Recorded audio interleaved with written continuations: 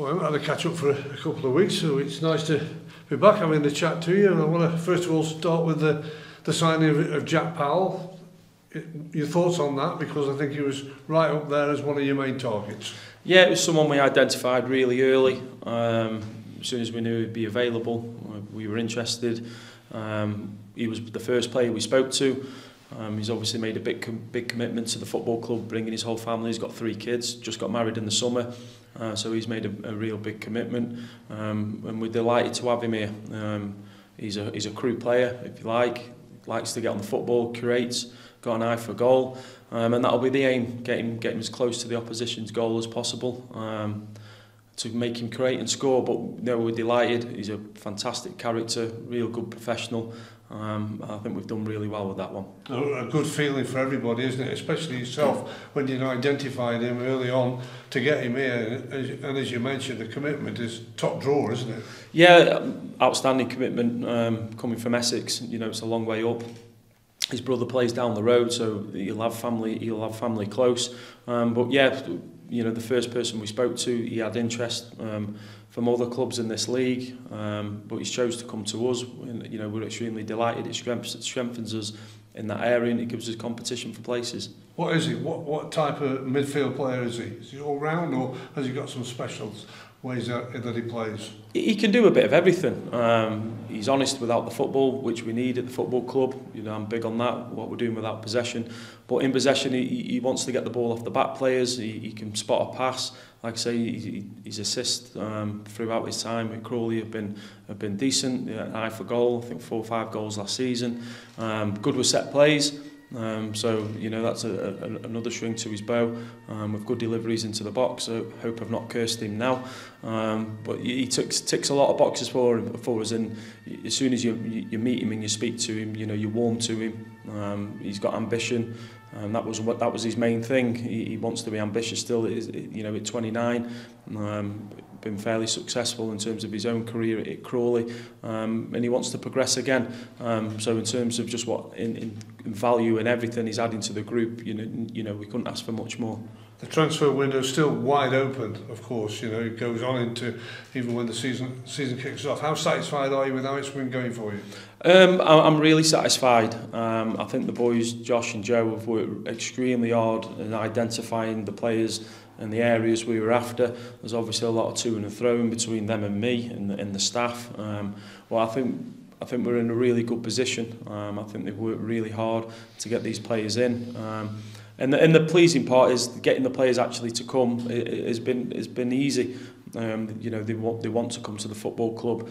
You know, Ryan had interest as well, after playing in League One, promotion under his belt, and the best indication for me is the players wanted to come. Obviously the facilities help, and what we want to try and do and how we want to get there, we feel these players are going to be a real big part of that. Still want to be active in the market? Yeah, we do. Obviously, we've got some business to do in-house as well. But yeah, we're active. We've literally just been speaking about that then. I'll look at some players again this afternoon. The loan market's going to be important to us, but I would love to get another permanent or 2 through the door. Can't promise that, but we're definitely active still, yeah. You won't be frightened of going in the loan market, because you had good success with what you did at the end of last season, or when that window opened, you know, halfway through the season. Yeah, and we've got really good contacts from that, because I think the loans have been really successful for the players.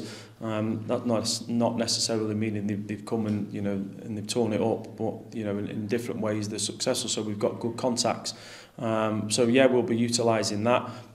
Hopefully the clubs see that their players are getting game time and developing, and they send us the notch up in terms of players, in terms of coming to the club.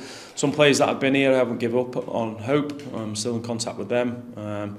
You know, so hopefully, you know, with the loans, that tends to happen later. A lot of the players are training with the first team players go abroad, so there's a small group that's sometimes left over with Premier League teams, so they make their decisions in the next couple of weeks, but they're out there training already. It's not as if they're not training, so when they do come to us, when we identify them and try and make a move on them, they'll be in a good position to get going. A lot of players who are out of contract and got no club take it on their own backs to probably get in touch with clubs and try and get trials. Is that something that you look at, trialists coming in? Yeah, we do. I've had a lot of that. Obviously, people I know in the game, representative players and managers who have let players go. What I'm conscious of is just bringing in players just for the sake of it. If a player's coming in, it's somebody that we're interested in.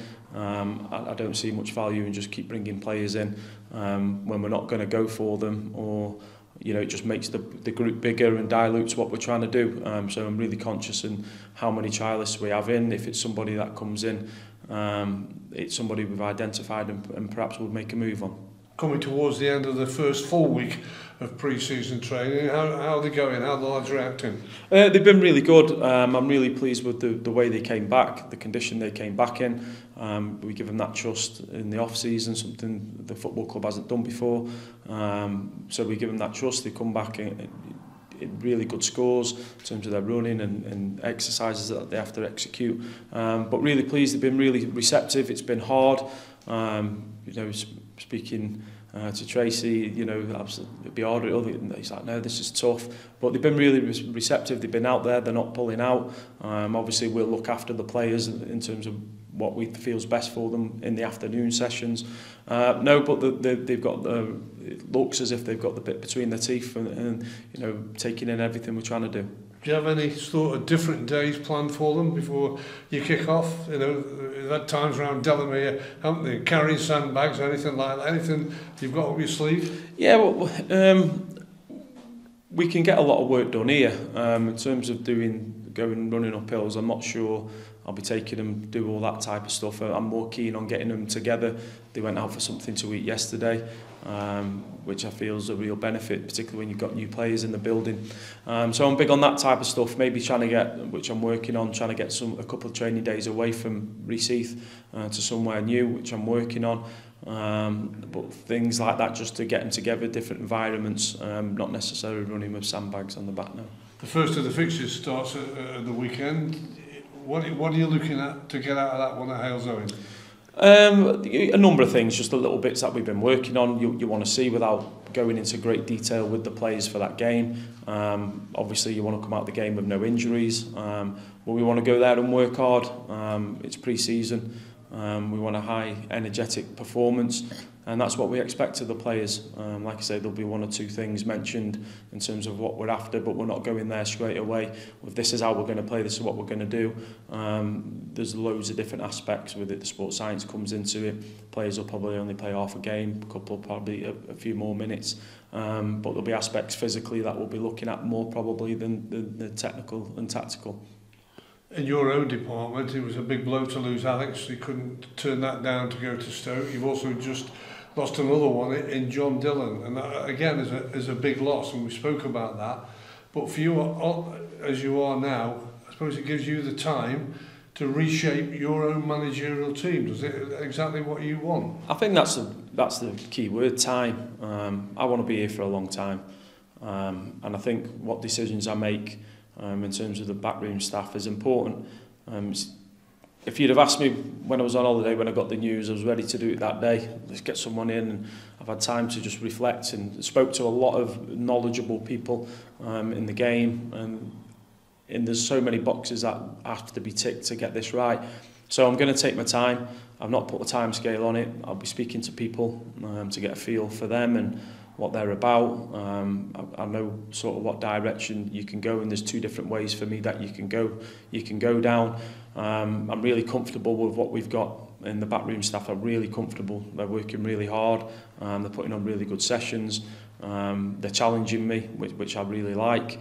But I'm going to take my time with it. It's easy to rush these decisions. I want it to be right for everybody that's in the building. But it's got to be right for me because I'll be working with this person for a long time, I hope. So I'm going to take my time. I am speaking to people, but it's not like an immediate thing that I feel I have to do today because I'm really comfortable with the situation as it is at the minute. So again, I'm going to talk to people, take the time, take information off people in the game, which I already have. They feel I'm doing the right thing in terms of not rushing anything, speaking to a variety of people in terms of age, experience, what their skill set might be. And like when something happens, we'll let people know.